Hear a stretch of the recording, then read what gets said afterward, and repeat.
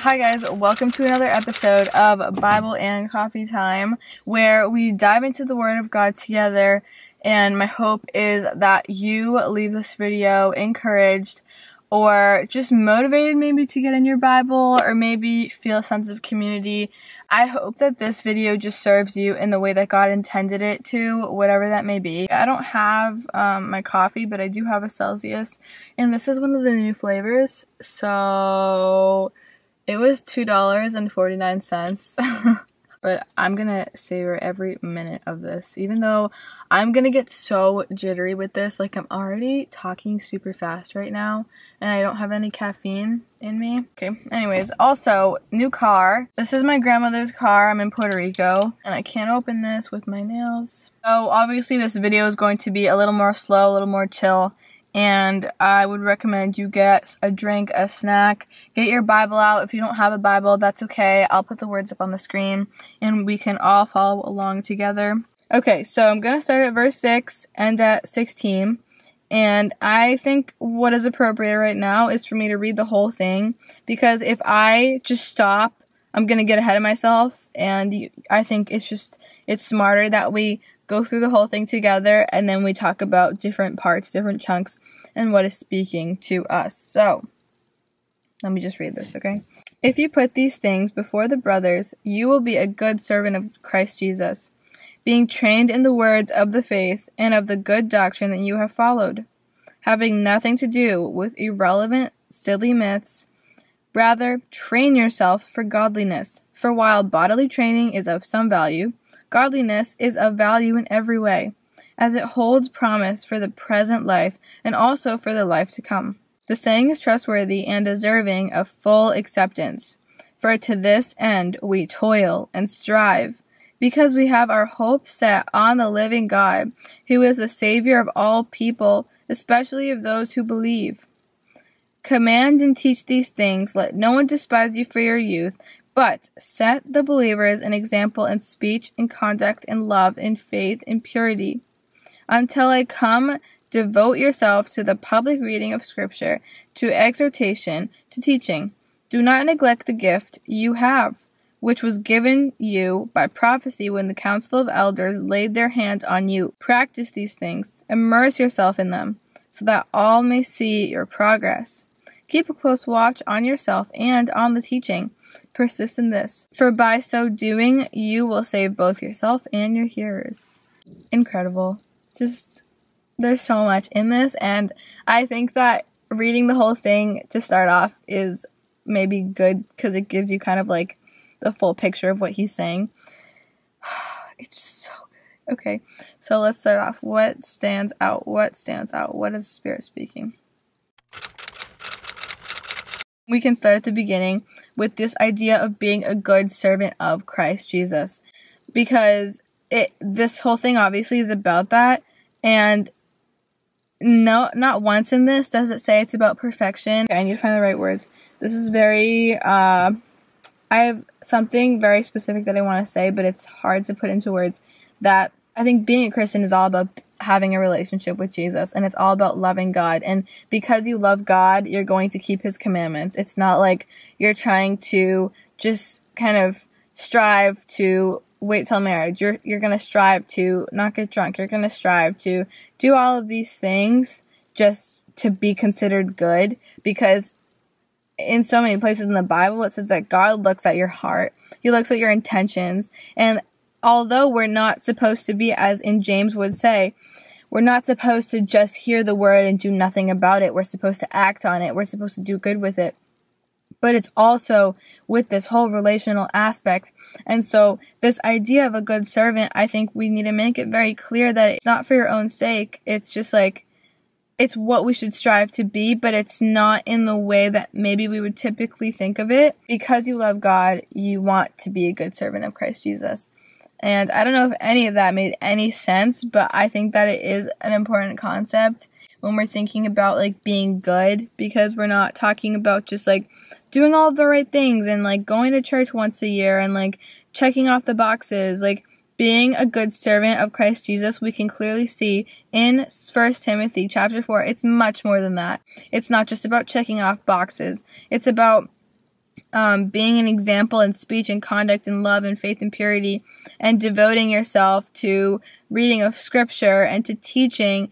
And it's just so much more than checking off the boxes, which is very contrary to a lot of like church culture or what a lot of people would tell you. It's like, oh, how do you get into heaven? Like, just check off the boxes. Well, how you get into heaven is accepting the Lord inside of your heart and saying, Lord, you are real, and I will commit my life to following you, because you are real and you are worthy of it all. You are worthy of my life. You are worthy of the decisions, like everything. God is worthy. And so then from that, you become a good servant of Christ. You try to strive to be a good servant of Christ. Verse 10, one of my favorite verses in the entire Bible. For to this end we toil and we strive, because we have our hope set on the living God, who is the Savior of all people, especially of those who believe. So from this you could take away so many things, that God is the Savior of the world, and even of those who don't believe. Like, He is waiting for people to turn to Him. He is not a God who is kind of just like up in the sky, like, oh, like, do whatever, like, I don't want you to be in heaven. No, He is the Savior of all people, and He deeply, deeply, deeply wants a relationship with each one of us. Like, He created us. It's like, it's like as if He was calling, like, child, like, come back to me, come back home, like, talk to me, like, I created you. I know, like, your deepest desires, your deepest fears. Like, I know you better than you know yourself. And so from this we learn that He is a Savior of the entire world, but especially of those who believe. And so when we think of this word toil, if you don't know what toil means, it means to kind of put in a lot of work or just do work. I just love it so much, because being a Christian is all about picking up your cross daily. It's about denying yourself. It's about trying to seek holiness, which is very, very difficult because of our sin nature, because of our flesh.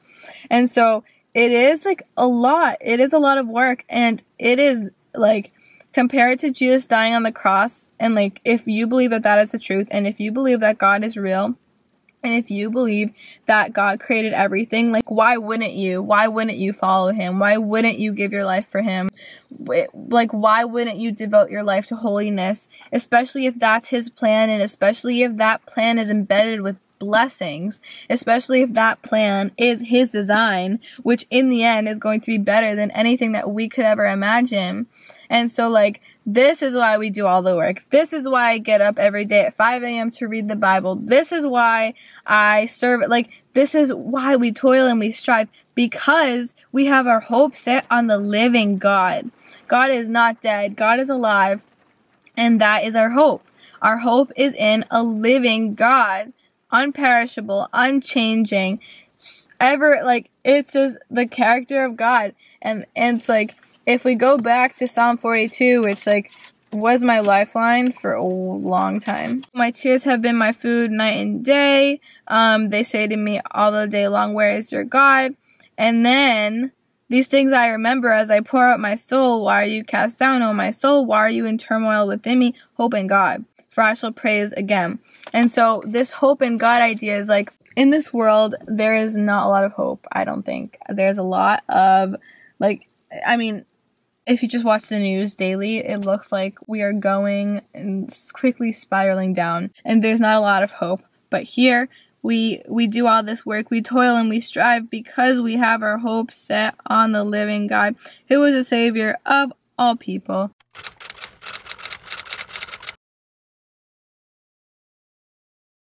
I really also like in verse 7 when it says, have nothing to do with irrelevant, silly myths. Rather, train yourself for godliness. And just this repetition in verse 7, train. Again in verse 8, training. And then you keep going down. Verse 15. And it says practice. Train, practice, progress, like, all of these things implies that walking with God is such a journey, and one that does not require perfection. It's something my youth pastor always says, and something that just sticks with me, and something that is just like, always runs through my mind. It's not about perfection, it's about direction. And so training ourselves for godliness as we are naturally sinful, as our flesh is naturally sinful, training ourselves for godliness is a process. It's not just like, oh, I'm going to be holy. Like, it's a process. And for me, that is super encouraging, because it can be very discouraging when you try to be holy, when you try to rely on God, when you try to walk with God, and sometimes you fall, and sometimes you fail, and sometimes you don't lean on His strength, and it's like, it's all a process. It's literally all a process, like relying on God and trying to be like Jesus, because that's what the goal is as a Christian. You're trying to be like Jesus. And how is Jesus? He was holy, and that's why we study the Gospels, because our goal is to be like Jesus in godliness. And so I just like how it says, don't waste your time. We're training for godliness here. We're training. That implies imperfection. And that's okay, because our God is sovereign and He knows your heart, and it's not about perfection. And that's why He sent His Son to die for our sins. And let me just speak to someone right now who is just so mad at themselves for the sin that they can't stop, is so mad at themselves for the thing that they did in the past, and who's just, they're beside themselves, because like God literally, that's why He sent Jesus. It's so easy to fall into the trap that, oh, I've done too much. Oh, like, I'm not worthy of God's love. Oh, like, don't look at me, God. Like, I can't even talk to you right now because of how messed up I am. That is the whole reason why He died on the cross. And what the enemy will try to do is whisper in your ear, you've gone too far. Like this is, you're too, like, messed up. Like, did you see what you did back there? You think you can go to God? No. Yes, you can go to God. And that's the whole reason He sent His Son for you, so that you could go to Him, because He knew that we're not going to be perfect. So there you go. Jesus is there. You can talk to God. Also, verse 12, a very, very popular verse. Let no one despise you for your youth, but set the believers an example in speech and conduct and love and faith and purity. And anytime there is the word but in a passage, I always circle it, because it means that there's a contrast. It means that something important is coming after it. So it starts, let no one despise you for your youth, but set. And then it's like, it says all that stuff. And obviously that applies to me. I know I might be mistaken, but Timothy is younger, and he is, like, God has called him from a young age. And so Paul is kind of being like, come on, Tim, like, no, that's probably not what he said. He's probably like, Timothy, like, you have a gift. God has given you a gift. Do not doubt yourself only because you are young. I talked for too long and the camera cut me off, but I'm back. So I think when you're young and you know Jesus, it can be really crazy, wild and crazy, because part of you thinks, what can I do? Like, I am just young, and, like, what am I gonna do? Like, but that is another lie, guys. That is another lie. Like, you being young has nothing to do with if the Holy Spirit is in you. And if the Holy Spirit is in you, if you accepted Jesus, you're good to go. You're good to spread the gospel. There's no need to, like, oh, like, I'm just so young, like, I don't know, like, no, like, you can, like, God qualifies you, like, the Holy Spirit is in you, you have the helper in you, like, you can do it. And that's not to say that, like, I think I fell into the trap that, oh, I have to, like, pour out, like, every single week and, like, serve. Like, it's important when you're younger in your faith, I think, to kind of, there's a song I really like, I'll put it up here, Let the Ground Rest. Like, God has planted a seed. It is beautiful. It is wonderful. It is growing. You are watering it. You're watering it by getting into the Word. You're going to your youth group. Like, you're going to church. Ooh, you're filling up. And it's important that you know, like, I'm speaking to myself right now, but maybe to someone else. It's important that you know, like, let the ground rest. Like, God is doing something, and you don't really have to rush it. You don't have to rush it. And by rush it, I mean, disciple someone every single week and do this and do this and do this. Like, you are still a youth, and it does not disqualify you from spreading the gospel. It does not disqualify you from making Bible studies on YouTube, although I believe that lie for so long, and that's why there's not a lot of Bible studies on my channel, because for so long that enemy lied to me that, oh, I'm not qualified to do this. Excuse me. Yes, I am. Yes, I am. God gave me the authority. Okay? He did. But that's not to be confused with hastiness, because it is very important, like, when you are young to, or always, just not to be hasty. Like, really think, really meditate. And, like, if God called you to something and you're young, like, don't be that you're young hold you back from doing it. That's all I have to say about that. There's also something so huge that I could make a whole other video on. At verse 12, when it says, let no one despise you for your youth, but set your believers an example. An example. This is a pivotal thing right here, because when you declare yourself, yes, I'm following Jesus. Yes, Jesus is in my heart. Yeah, I'm a Christian. Like, I believe in God. Like, I just devoted my life. I'm devoting my life to living for God. Like, when you do that, eyes are on you. Eyes are on you. And it's definitely something not to take lightly, because people are watching, unbelievers and believers. They're watching you in your speech, in how you carry yourself, in your conduct, in what you wear, in how you love people, in your faith, in your purity. And so people are watching you as a Christian, and this does not have to be something stressful, because if it was something stressful, that would mean that you're trying to, like, put on a show for people and be perfect. Because, again, it's not about perfection, it's about direction. And so you being an example of a Christ follower, of a good servant of Christ Jesus, it doesn't mean that you're going to be perfect and that you have to fool people around you into thinking you're perfect, that you're just this amazing saint. Like, that's not what it's about. It's not about perfection, but you do have to keep in mind, like, people watch you when you're a Christian. People watch what you post. People watch how you do things.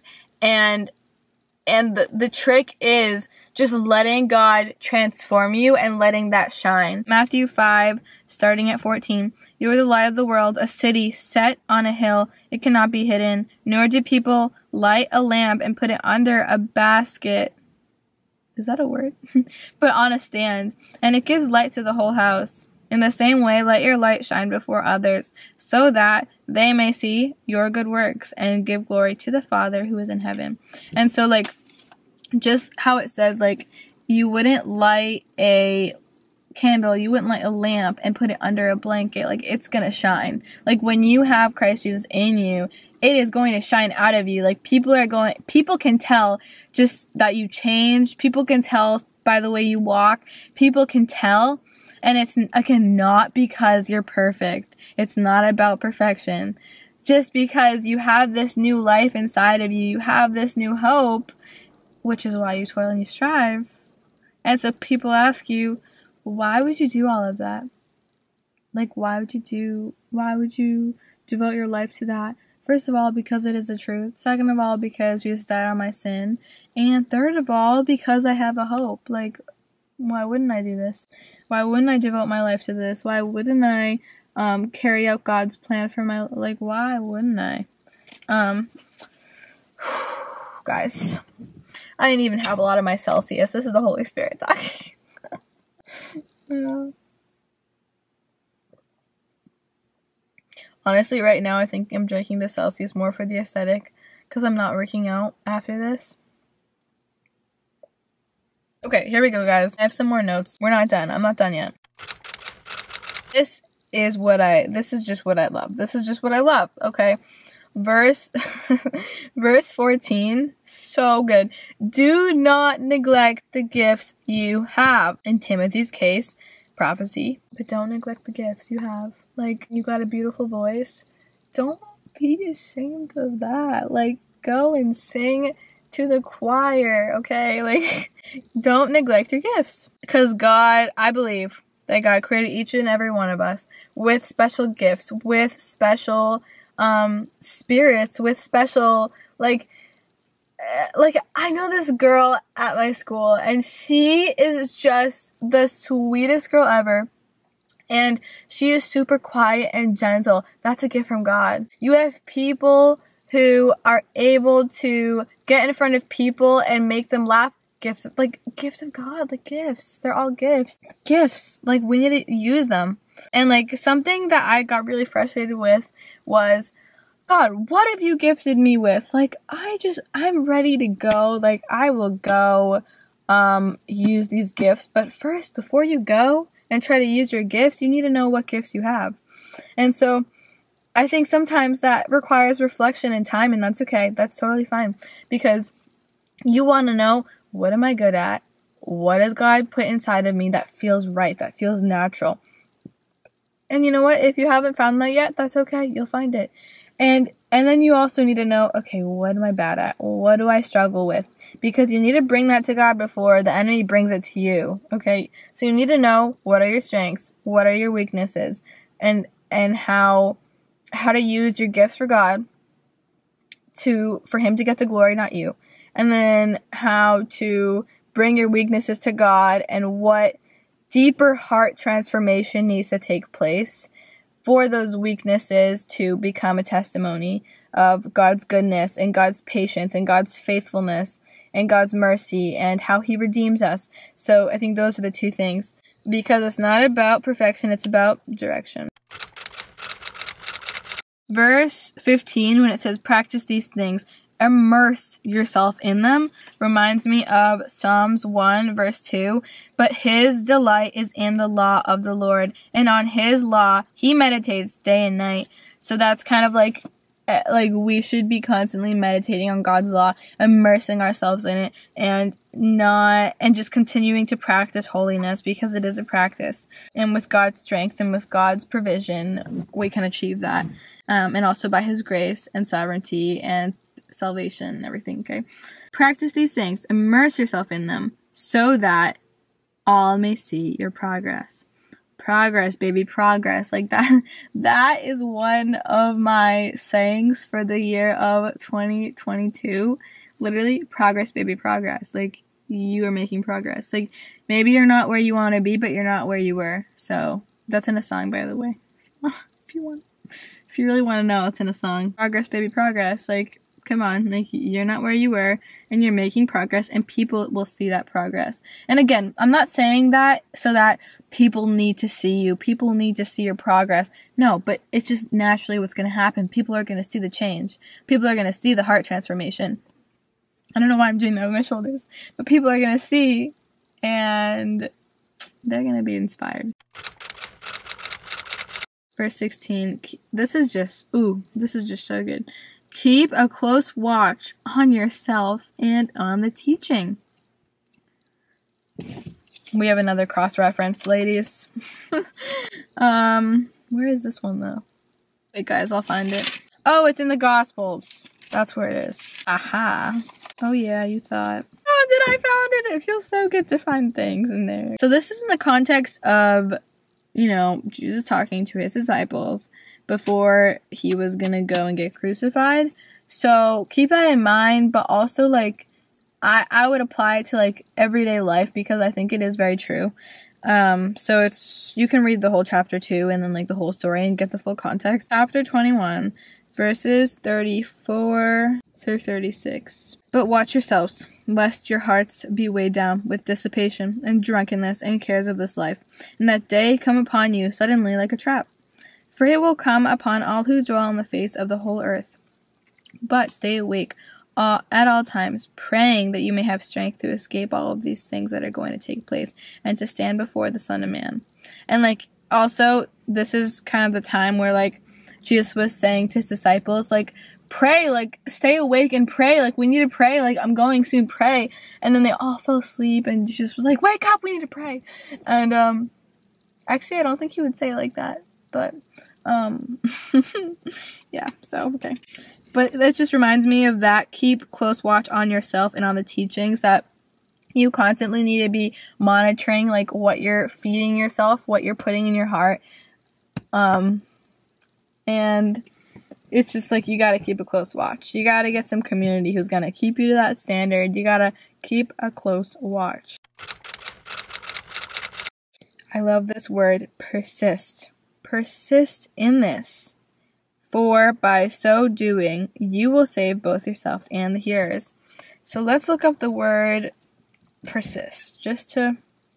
I love looking up words, especially if it's in the Bible. Continue firmly or obstinately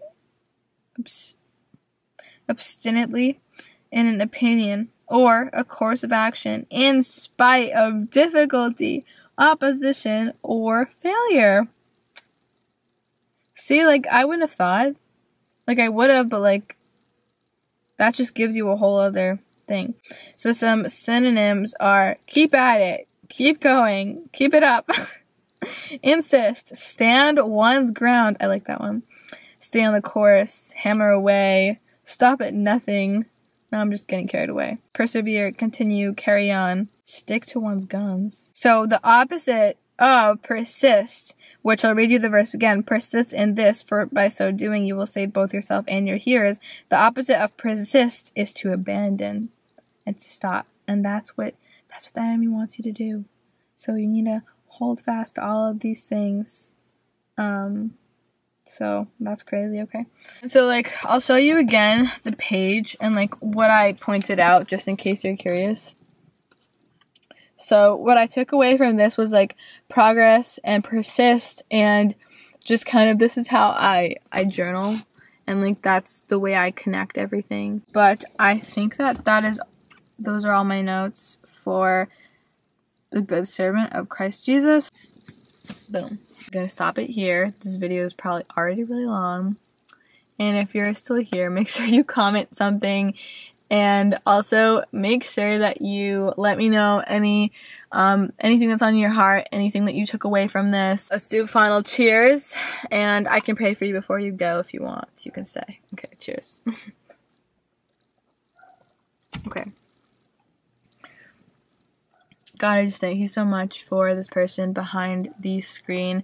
I pray that their heart would just be able to meditate on your word day and night.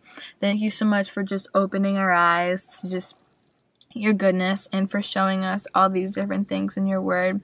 I pray that they would just continue to have a hunger inside of them to go and to seek and just to know you deeper, God. I just pray that you would just place that desire in their hearts, in the depths of their hearts, that your will would become their desire, that they would just want to follow you with everything that they have.